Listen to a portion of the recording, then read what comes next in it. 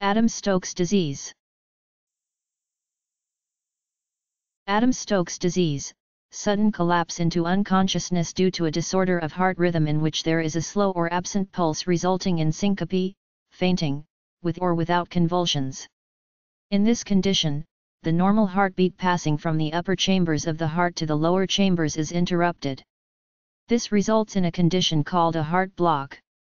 When a heart block occurs, the heart rate usually slows considerably. This can cause inadequate blood flow to the brain and result in fainting.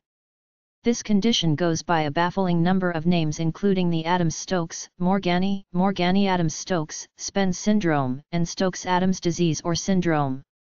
Roberts-Adams, 1791–1875, and William Stokes, 1804–1878, were Irish physicians. Stokes is also remembered for Cheyne-Stokes respiration, a pattern of breathing characteristically seen in coma. Thomas Spens, 1764–1842, was a Scottish physician. Giovanni Battista Morgagni, 1682–1771, was an Italian anatomist and pathologist.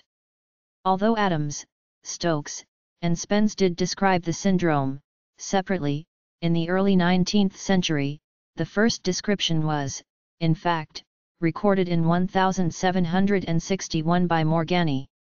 All of these eponyms are now declining in use as our understanding of the disease process advances. The preferred name is cardiovascular syncope. A D A M S S T O K E S D I S E A S E. Adams-Stokes disease.